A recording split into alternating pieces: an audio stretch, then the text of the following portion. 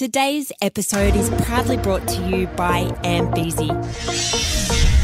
Hello, my name's Rebecca Tapp and welcome to Decoding Purpose. The word purpose has worked its way into part of our everyday vocabulary, not just in business, but also in our personal lives.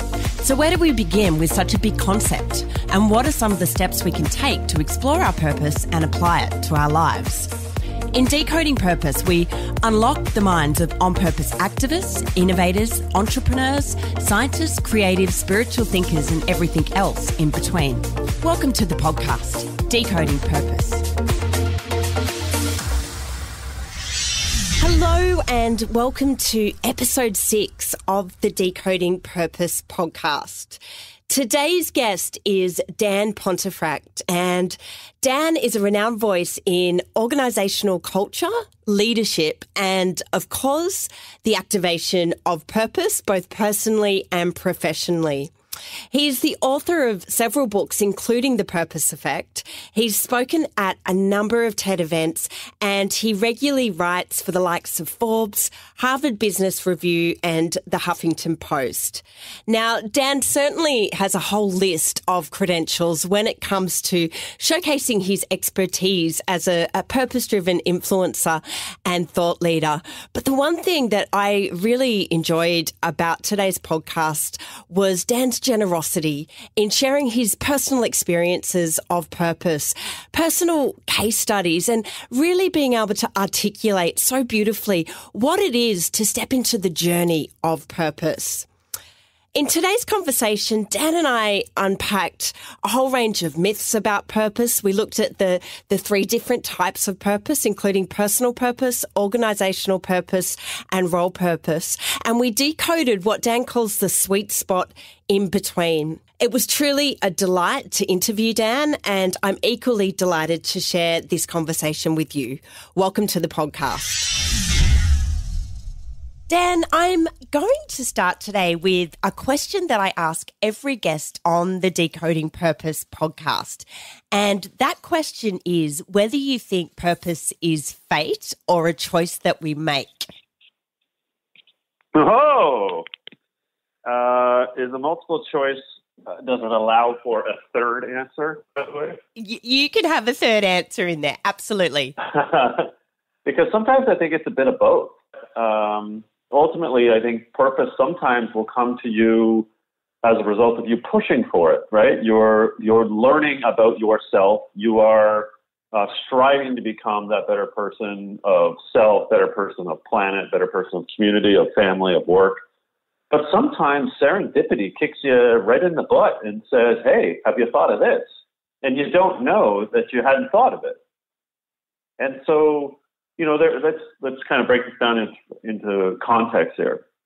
I am a boy right now. I'm 16 years old, and I have just got my knee taken out by another soccer player, a football player, and I'm devastated because I now have to go under the knife, and I'm now in an operating room, and I'm 16 years old, and I'm thinking, my gosh, am I going to make it? And then I make it, but I have to go to physio for the next 6 months. And whilst I'm traversing into the physio shop, I get to know the people that are physiotherapists. And they are these wonderful, purpose-driven folk that I had never knew existed because I had never been in a physiotherapy shop in my life.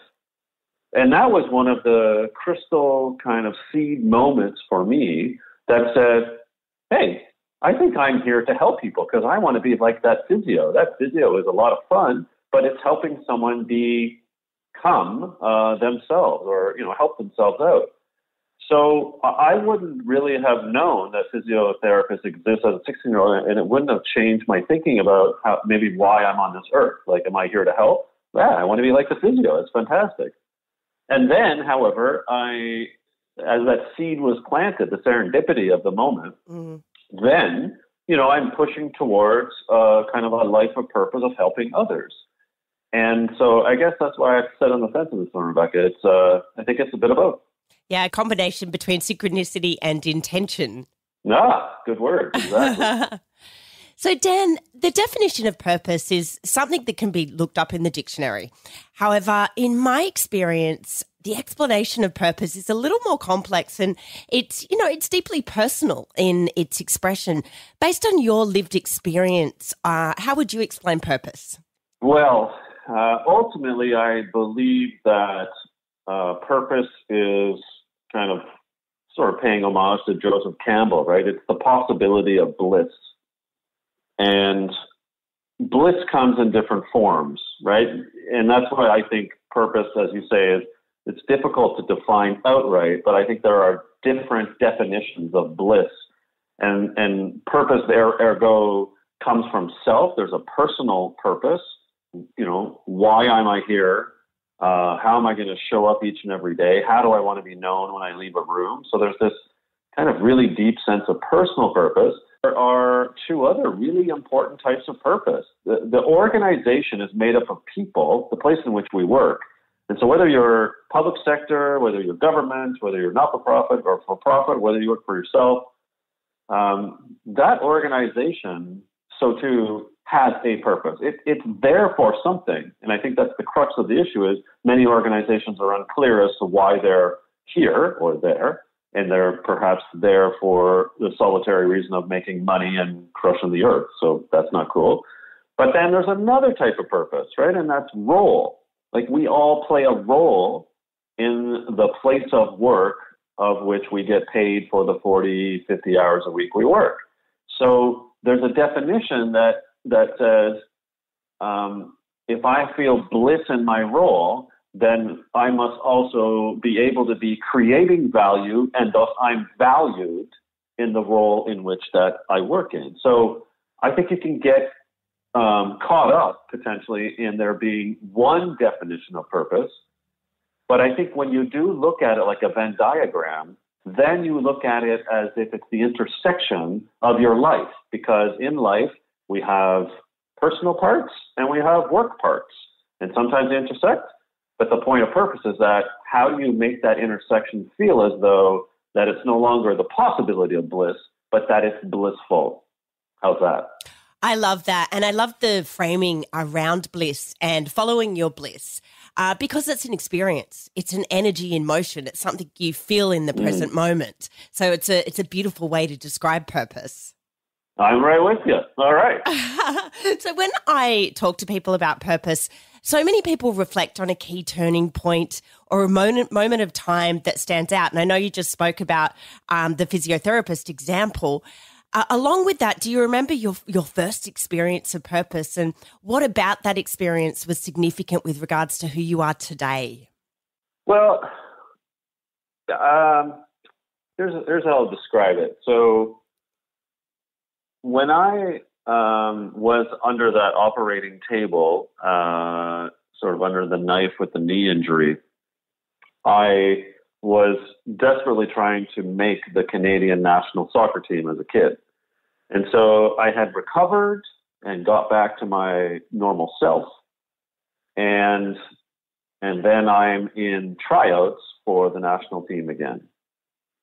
And the lads who were sort of in this camp to be selected for this national team, there was 25 of us, right? The end of the camp occurred, and then the team management sort of came on this stage in this auditorium that we're in, and they started calling out the names of the folk who were selected to the team. So the guy go up to the microphone, Paul Pesci-Solido, and Paul would be called up, shake hands, goes off to another room, gets carded, and he made the team.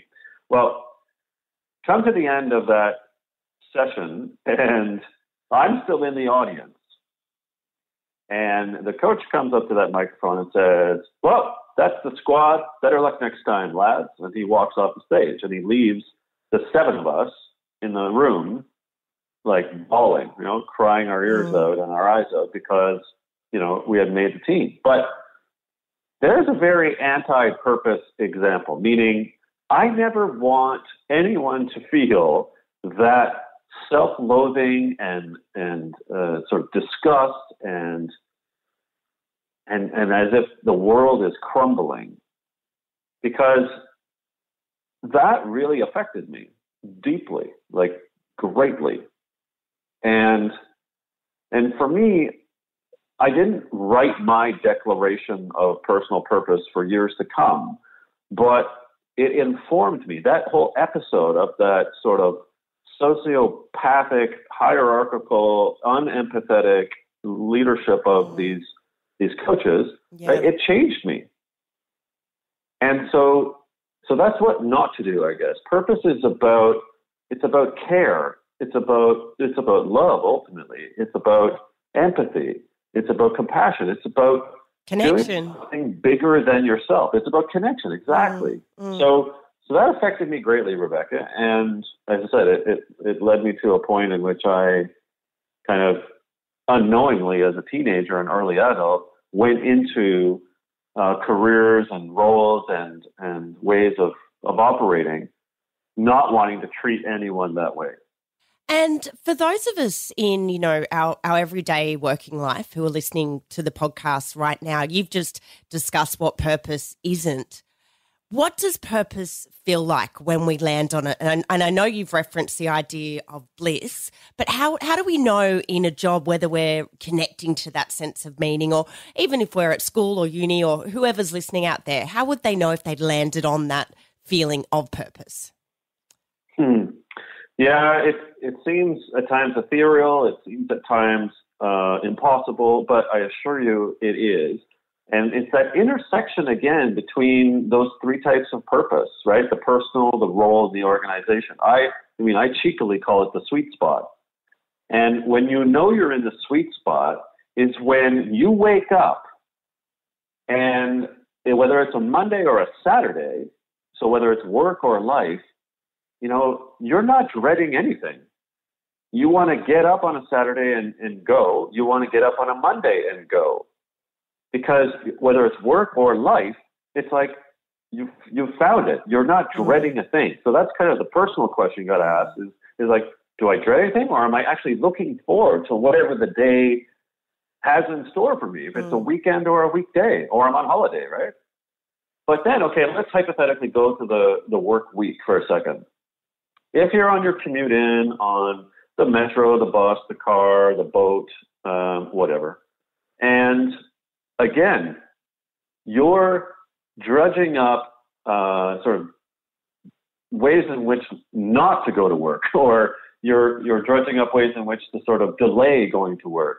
Like that is kind of clear indicators that there's pieces of the puzzle there that aren't in play. Like you're not in an engaging work environment. Maybe you've got bosses that are being hierarchical or whatever, territorial or fearful to you.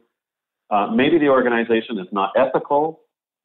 So great example, today, in fact, as we're recording this podcast, the CEO of Wells Fargo, America's second largest bank, has announced his sudden retirement. And if you know the Wells Fargo story, it has been lambasted over the last 3-4 years of such unethical practices that I don't know why anyone still works there. And I have talked to tens of different Wells Fargo employees whom are like, gosh, I just wish I could find another gig, another job. And they're literally in what I call, if you think about the role purpose now, a job mindset. They're just in it for a paycheck. They're just in it to check in, check out. They're disaffected and they're disengaged and disenfranchising them. So it's that intersection, Rebecca. It really is about you saying, gosh, I love getting up and going to work or going to the weekend, whatever. I love the organization because they stand for something. They're like the Patagonias of this world, or the G Diapers in Australia. They're like the Whole Foods, right? They're these organizations that are here for more than just making money. Now, I'm going to go into lots of other questions with regards to the intersection that you're talking about and the sweet spot. I was watching your TED Talk on the purpose effect, and in that talk, you spoke about this idea that as children, we embrace the joy of purpose and the vision that purpose holds so beautifully for the creation of our future self. Why is it that as we get older, we kind of fall asleep and disconnect from that innate expression of who we really are? And what does it take to reawaken ourselves to the belief in the possibilities of purpose? Oh yeah. I mean, sometimes I joke around in some of my consulting or my keynotes. I start bringing up books like, The Giving Tree, or I Love You So Much, or Oh, the Places We Go. And then I ask the question, were we lied to? Because all those great children's books are fantastic. But as we get into the organization, my cheeky comment about being lied to is that leaders seem to have succumbed to something that might be coined organizational helplessness, meaning kind of like the Martin Seligman study from several years ago about learned helplessness. I kind of cheekily take that and say, are leaders just mimicking one another to create these environments of fear and hierarchy and collusion almost? It's as though some of these leaders, many of them in fact, will go into the organization and they'll put on an anti-empathy suit or an anti-compassion suit. It's like they have to be jerks. I don't get it. And so you come to work and you're like bushy-eyed and got this big grin on your face and you're 23 years old, you're coming out of uni, and you're like, what the hell is this?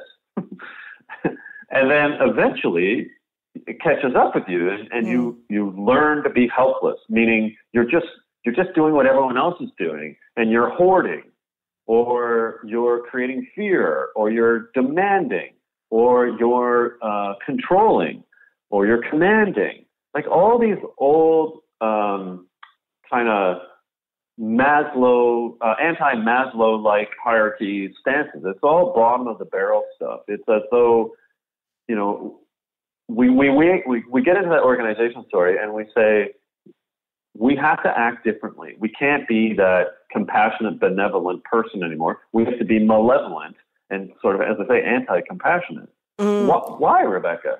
Yeah, right? look, that crushes the soul. It's almost like we go into these situations and because we can't be vulnerable and open and heart-centered, all of a sudden we need to build these walls around us that close us in order to feel protected. But in some ways, that in itself is what's sending us to sleep and sending us into a form of amnesia, forgetting who we really are. It is a form. It's a corporate form of amnesia. Yeah, that's exactly it. But then ironically, these men and women who are in the leadership roles who are squashing purpose with lots of the employees, well, they go home and I've talked to some of them, then they feel guilt. Like they go home and they play with their kids, or they're playing in the community soccer league, or they're, volunteering at the church, whatever, and they feel guilt for doing what they do during the day. So then you got to ask yourself, why do they do it? And in a for-profit organization, I can assure you, I'll tell you why.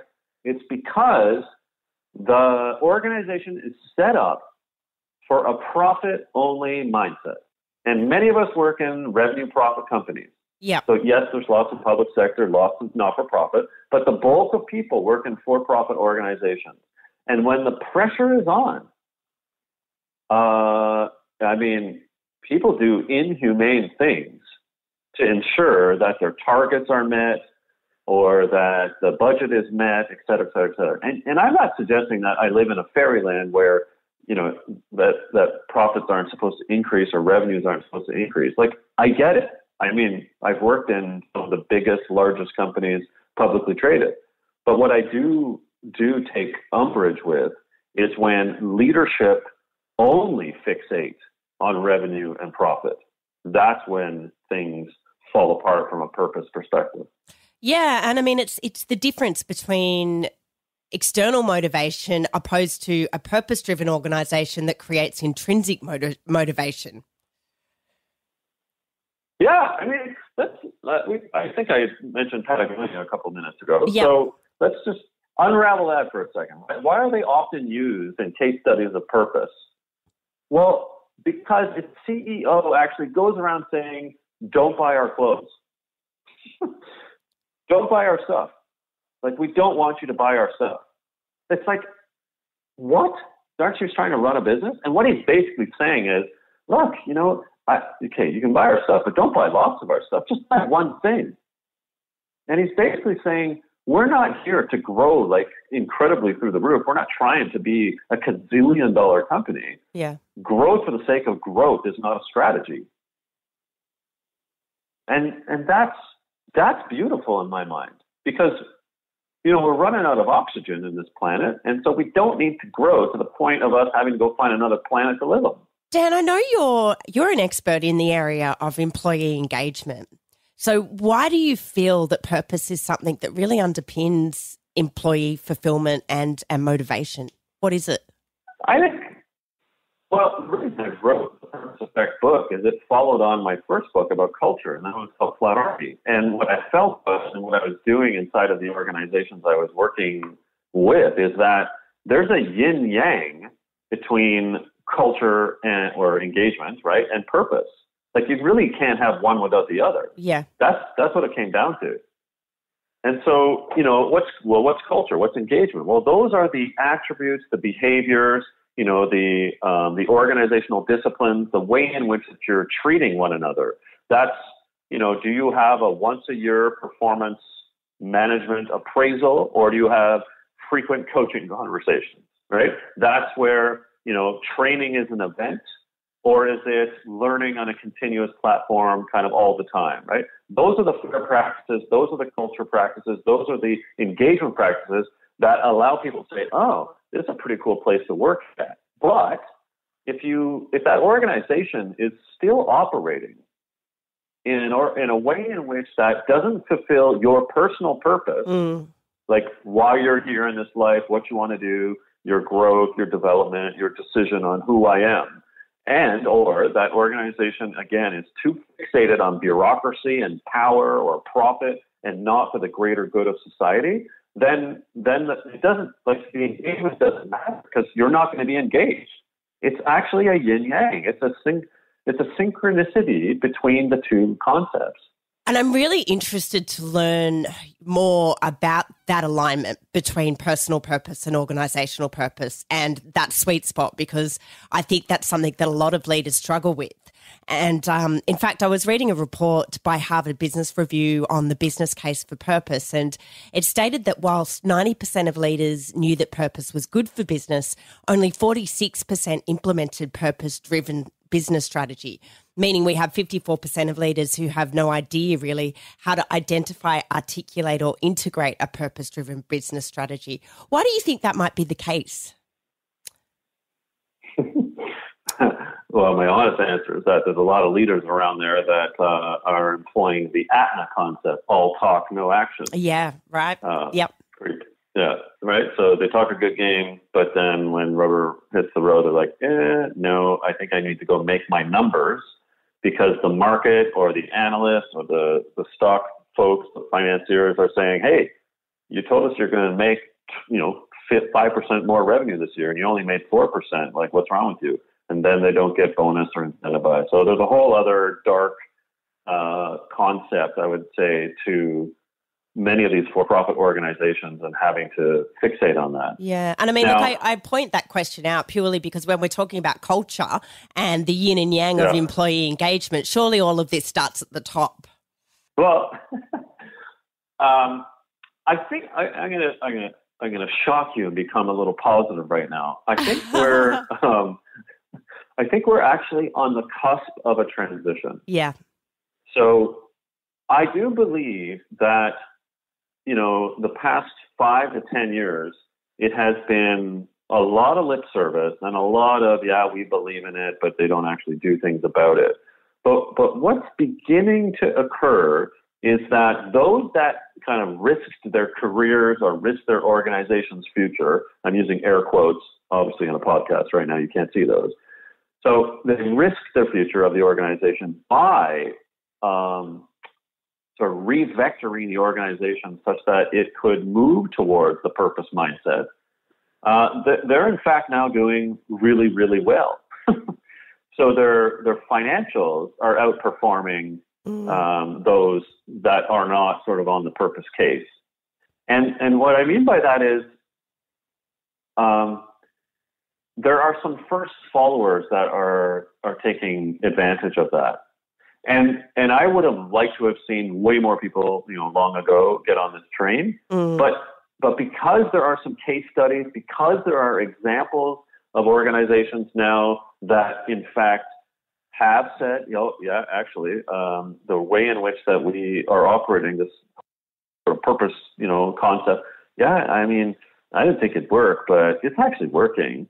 So yeah. Well, I know Larry Fink, who's the CEO of BlackRock Management, did a big letter to all of the CEOs this year, which was titled Purpose and Profit, and really highlighted some of the incredible links between purpose and profit, but also the significance of the millennials coming through, who we know are the most purpose-driven generation to exist, and they currently take up 35% of the global workforce. Mm-hmm. Yeah. I mean, Fink is like my hero these days. Yeah. I mean, they are what The Economist calls the world's largest shadow bank. Yeah. And for its CEO and chairperson to now, 3 years in a row, to his annual letter to shareholders, suggest that, the only way in which you really should be operating is through the balance of purpose with profit. That's my hero. Yeah, we need more Larry Finks. Something else he highlighted that I thought was fascinating was the fact that he believed that consumers were kind of losing faith in the government to solve social issues, and because of that were putting more pressure on CEOs and corporate organisations to be accountable for social outcomes. Yeah, indeed. I mean, you've got some classic examples like Mark Benioff at Salesforce, CEO and founder of Salesforce, Paul Pullman of Unilever, who has since retired last December. But those are kind of what I would, I don't like the term, but for lack of a better term, they are the CEO activists. Yeah. Right? They're some of the great men and women out there that have said, look, you can operate differently. You can think about a sustainable living plan, so to say, and you can, inculcate your culture internally such that it's full of engaged people who also subscribe to the purpose mindset or the purpose effect within what they do in their role in their life and their company. Like that's kind of beautiful to me when you have those examples. So my point being a little bit more positive is that there's a bit of it's shallow, it's slow, but it's a bit of a tipping point. Absolutely. And some people are calling that tipping point the purpose economy. And I have a few more questions about that later on as well. Yeah, sure. Now, for any leaders out there listening, you go about your day-to-day, you do the same things, same systems, same processes. How would you advise a leader to begin to create the space to make the changes towards becoming a more purpose-driven organisation? Well, I think one of the ways that you really start having to think about this is a kind of a scorecard of sorts. I mean, leaders love scorecards, right? If it moves, measure it, as Peter Drucker once said. And so from thinking about, the engagement scoring of your people, maybe your diversity scoring, maybe how much money you're spending on people, the development of people. I mean, those seem like pretty easy, low-hanging fruit concepts, right? Yeah. But then you start thinking about customers. You're like, okay, so when we change the narrative from a marketing perspective or a product development perspective, when you change the narrative such that you're saying, look, this is what our mission is. This is our purpose. We are here to serve society. And here's how we're going to measure that. Here's how our products are going to be better for the environment, for our customers. This is why we're doing what we do. We're not just in it for money.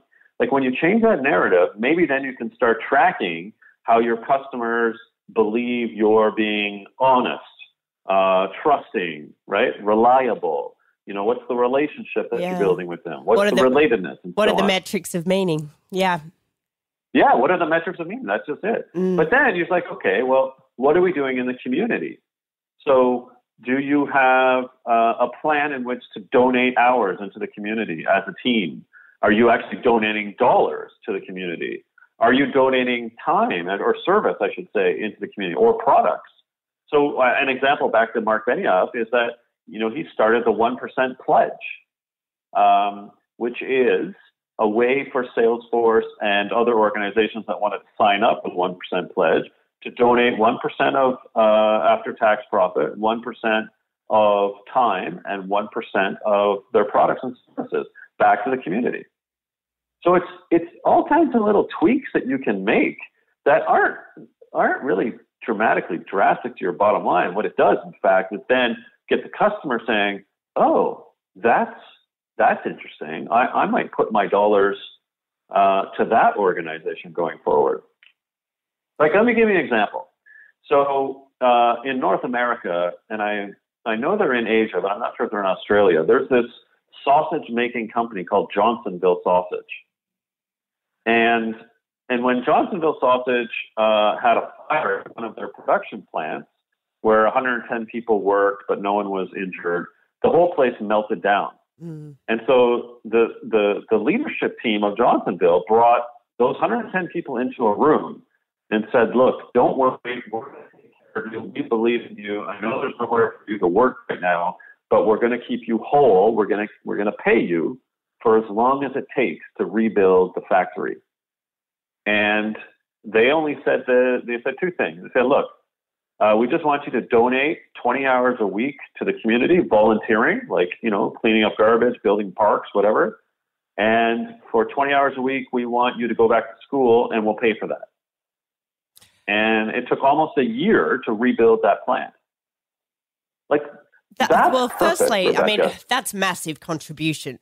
But what I love about that is it's not only purpose, it's personalized, because they actually enabled their staff to make a personal decision around, well, who do they want to donate their time to, or what do they need to do in terms of advancing their own personal development, that they enabled the people to have enough choice to tap into what was personal about their expression of purpose. Right. Precisely. Yeah. Well said. Yeah. Couldn't have said it better. A beautiful example. And whilst on that subject, I want to unpack the components of the purpose effect, which we've already touched on. So the way I saw the purpose effect was kind of like a trinity of meaning. And within that trinity, we had three forces, including the activation of personal purpose, the activation of organisational purpose, and the activation of role-based purpose. Somewhere in the middle of these three forces, you spoke about the sweet spot, which propels the purpose effect in an organisation. Let's start off with personal purpose. Now, I believe that purpose is a conscious choice. So if I'm leading a team, what can I do to inspire people to make that choice and to get conscious about the pursuit for meaning, both personally and professionally? For me, I have, so this is going to sound weird, but bear with me. If I'm in front of an audience and that audience is mostly men, and it's usually in high tech, and it's a keynote of some sort, I'll introduce my own self as Dan, the metrosexual feminist from Canada. Love that intro.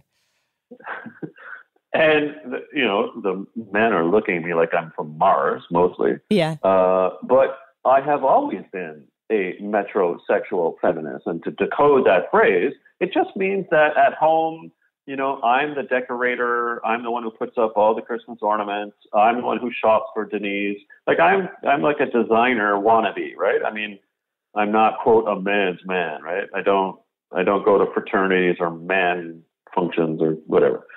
And our roles were kind of reversed because Denise takes care of, she fixes things up around the house, but, whatever. But the feminist part, everyone's scared of that word too, it seems.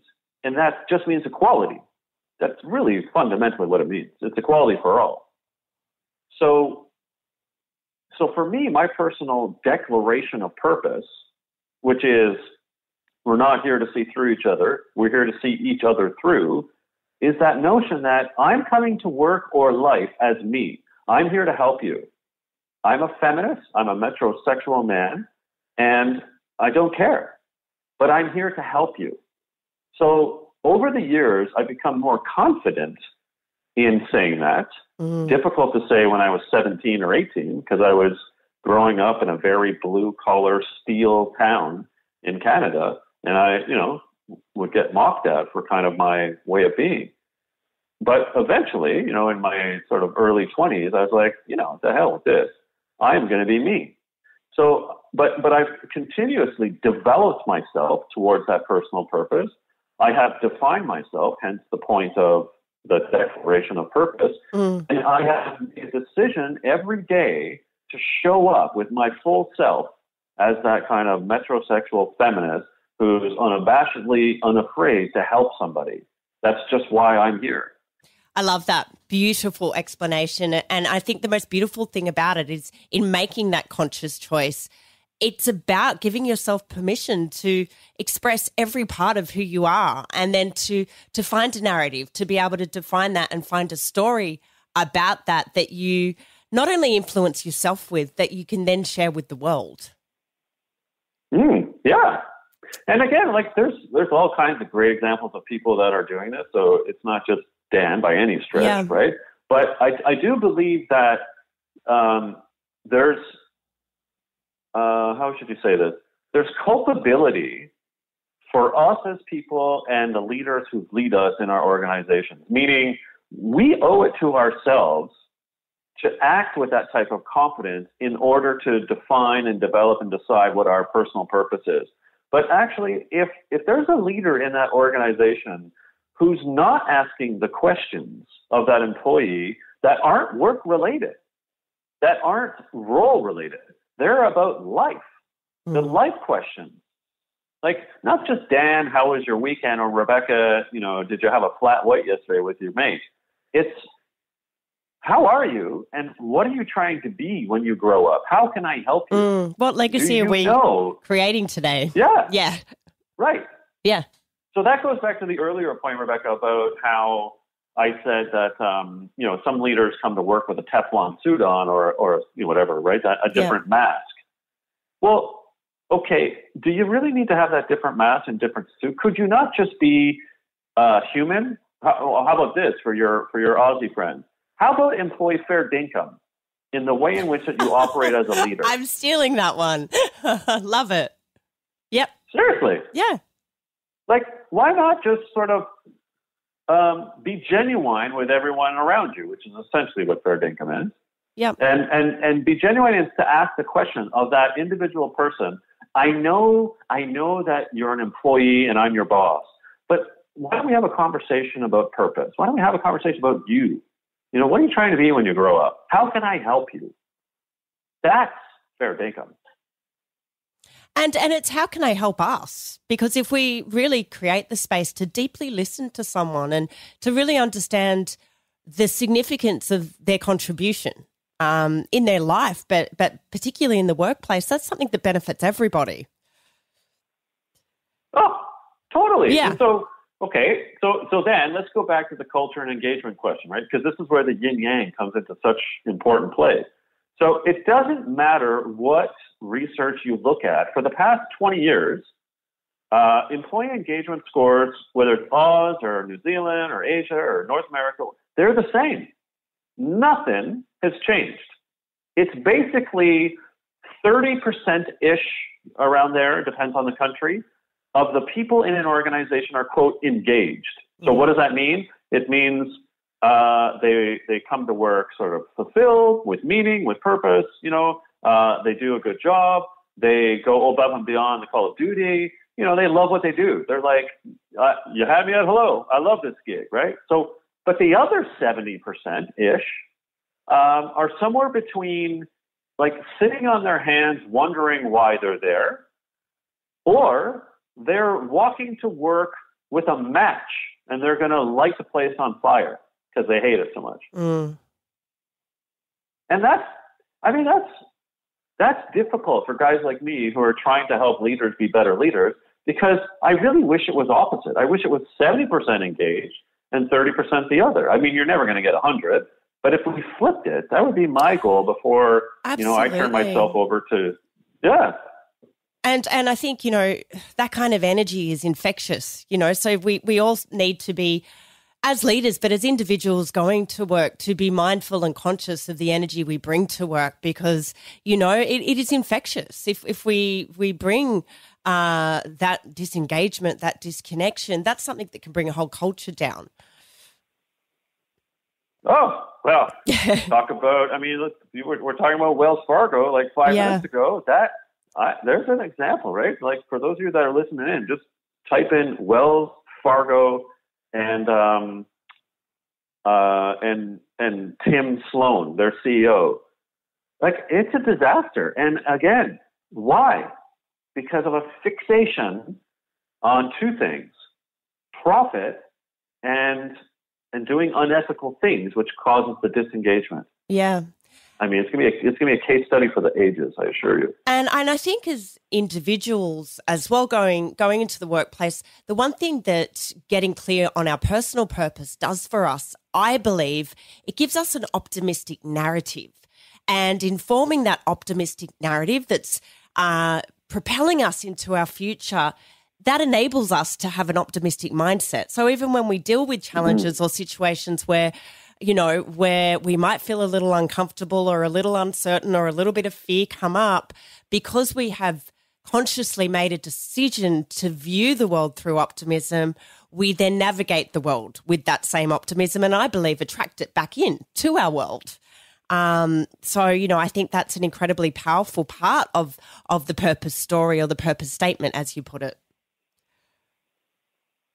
Good gosh, this is so good. You're right. That's exactly it. Well said. So, look, I'm going to dive back into your book now. I just spoke about purpose really as being something that propels us into the future, and because of that, it's a type of evolution. So, a question for you. With that in mind, I know a lot of people say start with why when it comes to purpose. And look, I completely believe that purpose and our why are linked. However, if purpose is an evolutionary force propelling us into tomorrow, how can we start with something that to me generally exists in the past? So if we think about why we did something, we're like, why did I feel that way? Why did I act a certain way? And we're reflecting, opposed to looking at a narrative that propels us into our future self and a higher potential. Well, you sort of had me at hello there. As much as I respect Simon and the work, I don't believe you start with why. Yeah, I don't either. I really don't. Yeah. It's really a question of what? What am I today? What am I trying to become? What am I doing to get there? I understand the question, right, about, start with why, or the statement, but it really does come down to, at least how I've defined it, as those 3 Ds. What am I doing to develop myself to enact or to unleash or to unlock some sort of purpose? Because if you start with why, you may not know what the why is. Yeah, well, I always found it a little confusing, purely because you can ask somebody why and they can come up with 100 perfectly valid answers as to why they do something, but how does that enable you to get clarity of purpose if you've got 1,000 valid answers to a question? Right, exactly. Well, that was always how I thought about it anyway. Well, it's just, for me, again, the other thing is, if you start with why, I get to the point of why not, meaning why not can't I do something else? And I think, as I've said many times before, purpose is a journey, and I don't think there is necessarily one definition of your purpose, i.e. we've talked about personal, org, and role, but even when, you decide that it's like, okay, this is what I am, this is what I'm doing, something comes along and can trigger something. You're like, well, I never thought of that before. Well, I'm going to start changing my what and my how. I'm going to and you're tweaking. I think that's what purpose is. We're all on a journey to the waterfall. Yeah. It's the old First Nations adage, like, death becomes to us all, right? So on that journey to the waterfall, am I going to start with why? Am I going to say, okay, this is me all the way to the waterfall, what I am of this day and what I'm trying to be, and then it might change again. That's purpose. When you're not it's the forward motion. Still. Yeah. It's the forward motion. And I believe it's aspirational. It's got that brightness of the future. And I think that comes from getting very clear on the what. What am I today? How am I contributing? What am I today? What do I hope to be tomorrow? Brilliant. That's precisely. You had me at hello. So in looking at this idea, if we've started to get clear on our journey of personal purpose, we then have what you referred to as role-based purpose. And, while we're on the subject of debunking purpose myths, one of them is, I have to leave my job to pursue my purpose, or I've got to go and leave, got to go and join the circus to pursue my purpose. For those people who are maybe at work at the moment and they're wanting to connect their personal purpose to their role, how can they go about doing that in the present moment today without joining the circus or leaving their job? Well, again, and that's the point about purpose is it's multi-layered and there's different facets to it, right? Yeah. So you have to look for the proverbial low-hanging fruit, the ways in which those interconnections can occur. So what's your personal purpose, right? So there are going to be multiple levels of your purpose, on your personal purpose, sorry. So guy like me, I'm out there trying to help people. I like speaking. I like writing. I like cycling. I like learning. I like books. I like creativity. I like designing. I do dried flowers. Like there's just so many likes that I have that then I have to look at all of those likes and versus the dislikes, and I have to adjudicate those against my role.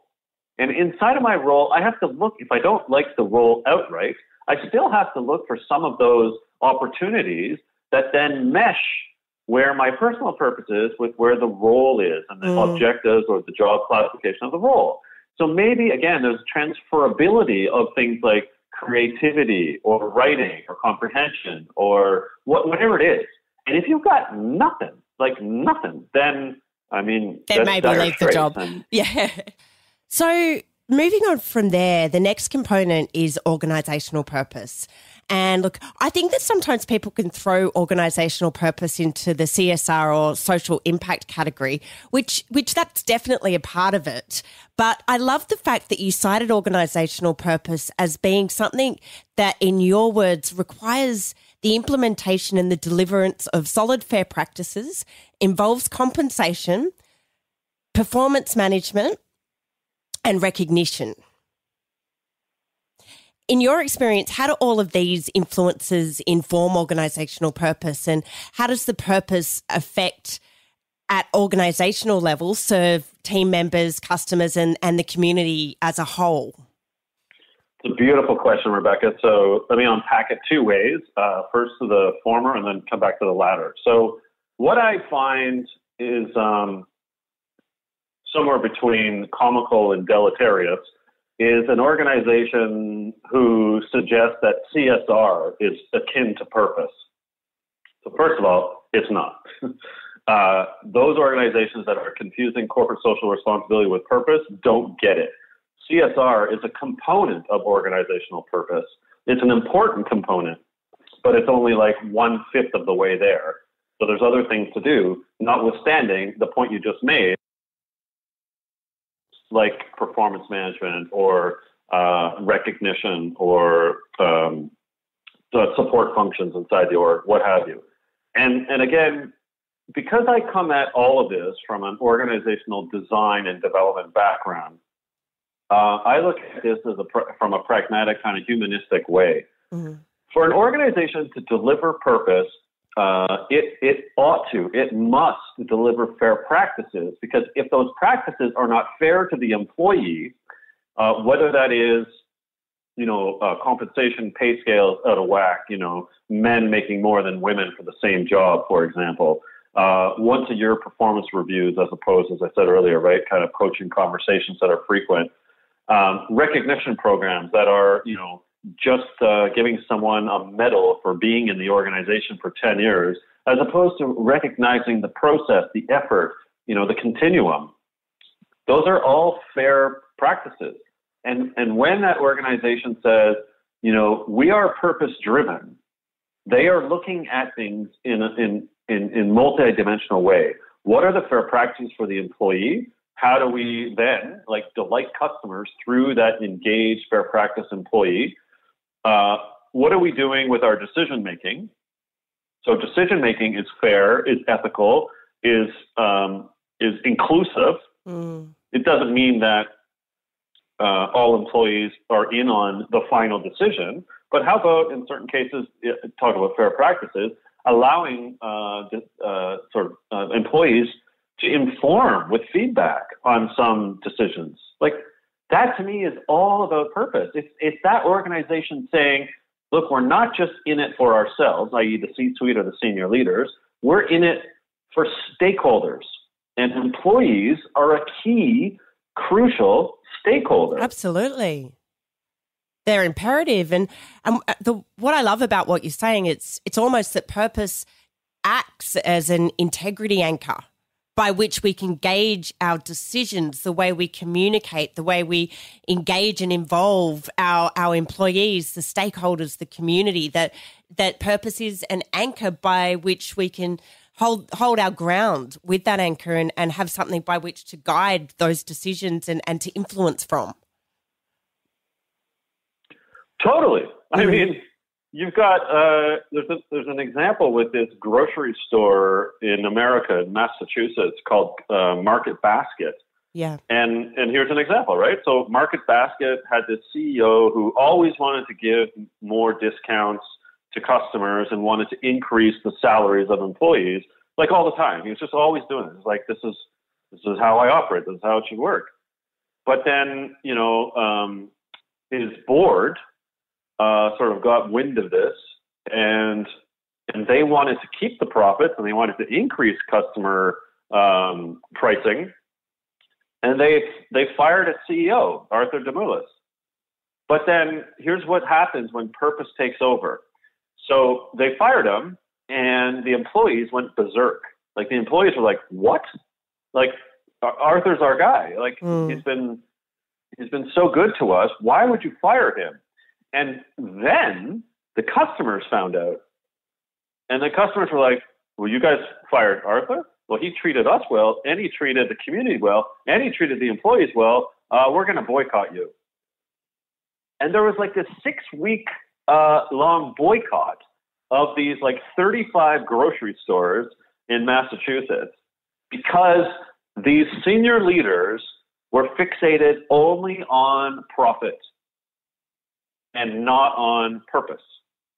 And then eventually, that C-suite or the board, had to rehire Arthur Demoulas back because it was 6 weeks of craziness, no revenue. All the stores were shut down, crazy things going on. Hey, you want a loss in profit? Here you go. Exactly. Yeah. But there's when purpose can instruct leaders. It's here's a guy who's doing the right thing for community, for customer, for employee. Those are fair practices that he's employing, right? Back to the org purpose. And when the board ousted him, right, they made a calculated error. And it came back to bite them because they had to bring Arthur back. Otherwise, these stores were going to go belly up, overarchingly. Yep. Yeah, so purpose was the integrity anchor that actually existed in the people, not just those other senior leaders involved, and they spoke. Yeah. Yeah, that's a beautiful example. Thank you for sharing that. So within these three forces, you referenced the sweet spot earlier in our conversation. So as an organisation, how do we know when we've hit the sweet spot? And taking that one step further, how do we maintain that sweet spot in a sustainable way? Well, what you have in the sweet spot is twofold, right? It's a personal sweet spot. So that's you as the individual looking at the lens of the three types of purpose and saying, yeah, that's me. I know who I am. I'm continuing to develop. I've got my mojo. I know what my personal purpose is. I'm feeling tickety-boo. I really like this organization. I don't like all of it, but I like it. I like what it's doing. You know, and I like my role. I mean, I feel purpose in my role. I feel value. So you are assessing yourself in that, you know, three-legged stool, if you will. So that's an individual assessment. But then, of course, if you're the organization and you're the senior leaders, whether you're the head of HR or people in culture, whether you're the CFO, COO, CEO, the C-suite, whoever, right? What you need to be doing is asking yourself the question, how many stakeholders do I have in the sweet spot? And of course, the stakeholders are made up of employees, customers, and arguably supply chain partners. And if you're a for-profit, publicly traded company, shareholders. So what you need is as many stakeholders as you can get into that sweet spot. And so when you have an organizational purpose that is reflective of serving all stakeholders and not just shareholders, again, the studies are proving that you end up, quote, winning. Winning meaning you have higher levels of engagement, higher levels of customer satisfaction, higher levels of productivity, lower absenteeism, and if you're publicly traded, greater shareholder return. That's the sweet spot for you in the C-suite. And when you are operating that way, it's again, another win-win. More employees feel the sweet spot and they're like, yay, I need to get more people working here. I'm going to stay. I love it. And you don't have to worry about attrition or rehiring or reskilling or all these crazy things that go on in orgs today. And if you're the C-suite, you're like, this is working out. I really like this. You got a bunch of engaged employees, happy partners, happy suppliers, happy customers, obviously, and a fair return financially. And I think what we're beginning to see, which I think is so exciting, is that sweet spot is beginning to extend business to business. And I think this is really what's starting to form the bones of the emerging purpose economy and a really amazing time for the pursuit of meaning.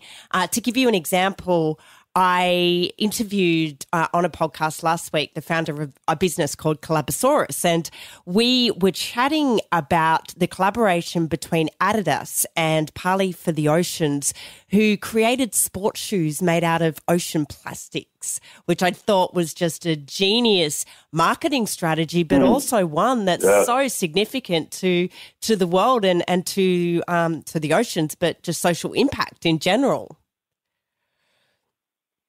Brilliant. I mean, again, I think that there's a slow moving starting to get it. It's like, so Rebecca, I'm 47. Yeah. And that means that I'm old enough to have been on several flights from Toronto, Canada to London, England to go visit my family when I was a kid. And those flights were full of smoke. It's hard to consider that these days, isn't it? Right. Yeah. I mean, the new planes these days don't even have no smoking signs because you don't need them. Yeah. Still, so I remember as a kid getting onto planes and you'd see the ashtrays on the arm supports. Yeah. It's just so hard to imagine that now. My point is this, right? Yeah. My point is, we're going to look back, I hope, and analogously say, gosh, why did we allow smoking on airplanes? Let alone why did we allow smoking? But why did we allow smoking on airplanes? That was a dumb idea, wasn't it? I think we're going to look back and say, why didn't we operate with a higher sense of purpose in our organizations? That was a dumb idea. And so while on the subject of what's possible in the future, I noted in your LinkedIn profile that you referred to yourself as the human whisperer, which I thought was beautiful. Is purpose fundamentally human, and in workplaces of the future that will be driven by automation and artificial intelligence and lots of other disruptive trends. Do you think that purpose is the one attribute that will enable us to define what it is to be human in a whole new world? Oh, wow. What a question. I mean, the short answer is yes, I truly, truly believe that. And again, if you start looking at some of the data and what, again, as this slow-moving mass towards a more purpose-driven society is heading toward, the CEOs, the senior leaders are beginning to wake up. And you need not look anywhere further than, Davos and the World Economic Forum. And as the rate of automation increases, so the division of labor, for example, right, the share of hours spent on a whole is shifting from today 70% human and 30% machine. In 6 or 7 years' time, it's going to be about a 50-50 split. So as the division of labor shifts such that there's more machines doing a greater share of the labor, I see that as good. Only if this happens. Only if this happens, though. It's good if we take that other 20% and reinvest it back into the human condition of our organizations. If we discard that other 20% and the people who were doing that 20%, I get quite worried. But if leaders say, no, we are now going to use that time in which to fuel a better way in which to operate from people to people, the human condition, the empathy, the leadership, the emotional intelligence, right? All of that purpose. And our ability to transform, our adaptability quotient. How are we able to evolve and let a new environment inform our purpose and shift it and enable us to create a new vision for our future?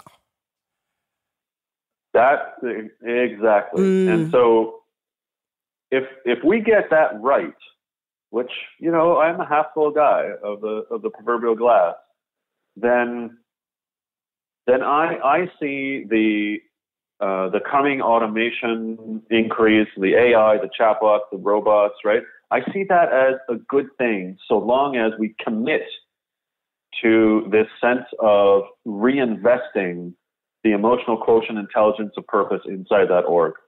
I really do. So, look, I think any thought leader or influencer in the purpose space would, like you and I, no doubt spend a lot of time pondering the question of purpose. In your recent reflections, is there anything new or unique or anything that you believe will emerge when it comes to purpose that we haven't already discussed? I suspect that as the organizations wake up and look at themselves and say, what are we doing or what are we not doing from a gender parity perspective? I argue and profess to you that the more we think about equality, compensation, composition, C-suites, boards, such that there is finally gender parity, then I also believe that it's going to make the quest or the path to purpose a hell of a lot easier.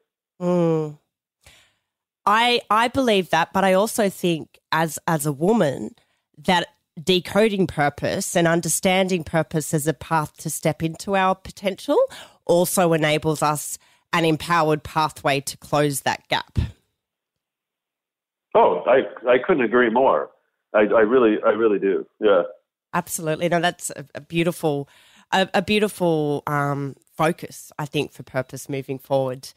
Gosh, it's been such a pleasure to have you on the Decoding Purpose podcast. I just got so much out of our conversation today, and I have no doubt the listeners of Decoding Purpose will be as moved by your your insights, the tools that you've shared, and your personal story of purpose. It's been an honour to have you on. Thank you for your time. You know what? Right back at you. I enjoyed our discourse. Time flew. It feels like we chatted for 7 minutes, but probably hasn't been 7. But I want to thank you because it's people like you who are taking that conch, that megaphone, that microphone, and they're yelling at the world with benevolence and kindness to say, hey, look, there's another way to operate. And good on you for employing sort of a fair dinkum to the concept of decoding purpose. Really love it.